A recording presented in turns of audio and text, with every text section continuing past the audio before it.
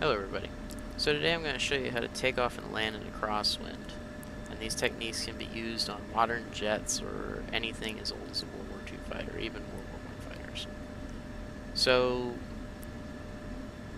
today we're at Andersen Air Force Base on Guam in the Marianas Islands maps. The weather for today is saying that we have winds blowing 312 at 8 knots, which 312 is heading that way, which means we have winds coming from that way. Now these winds are going to blow against our tail, and when they do, they're going to want to steer the aircraft towards into the wind, and we can see that if we just slowly start taxiing forward. You'll see that without any rudder input, that the aircraft just will slowly start drifting to the right. And that's because the wind is coming from that direction and it's pushing on our tail to make us go that direction. So now, in order to correct for that, we will have to input left rudder to help keep the nose centered down the runway.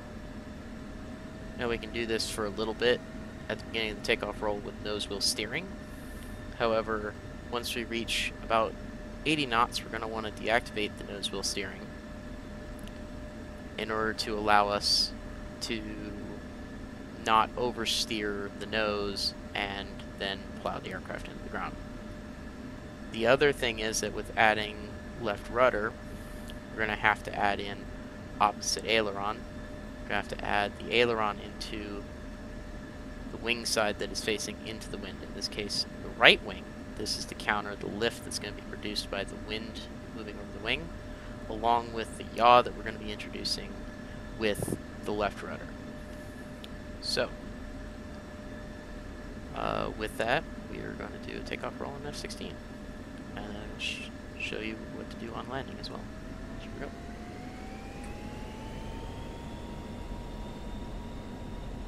So now we're just going to correct the left rudder, 80 knots, nose wheel steering off. I'm going to input more rudder as the rudder becomes authoritative. And 140, rotate.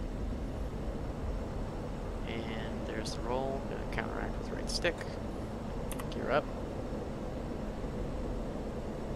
Push the nose down. Flap's going to be able to help with that. Now that we're going fast enough, wind isn't acting as much on us. And we can continue the flight as normal. So now we'll just circle around. Do the landing. It's 3 knots. Wind wingtip.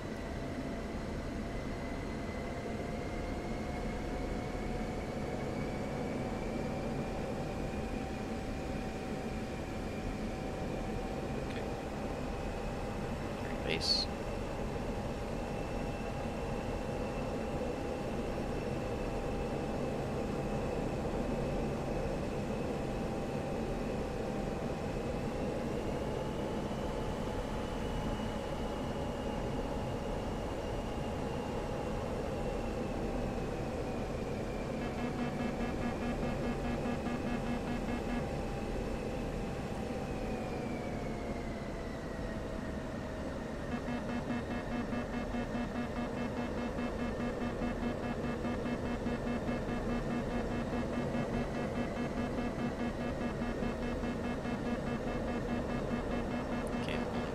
Just because the F-16 does not like to maneuver with its gear down. And power here on turn. Rudder. Stop that turn. Gear down. So now as you can see, our ADI is off to the left, so now I'm going to give it right rudder and left aileron to steer the ADI onto the runway heading. I'm going to steer the aircraft into the wind. Just putting the nose right and giving it left aileron to counteract that yaw.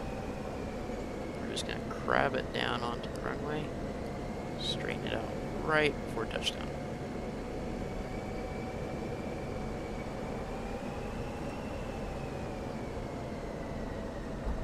There.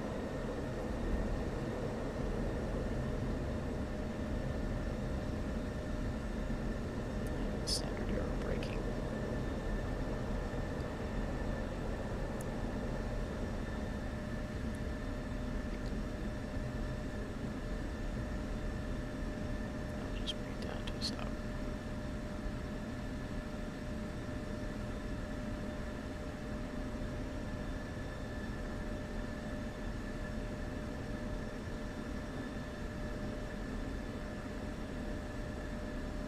As you can see, when we're at such a low airspeed, the rudder is having very little effect on the nose authority. I'm having to put almost all the rudder in just in order to keep the nose from drifting.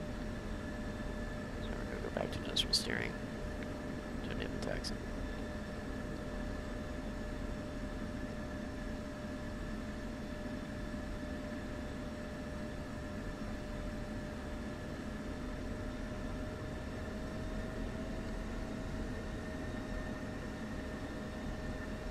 Guys, I hope that these tips have helped, and I'll see you next time.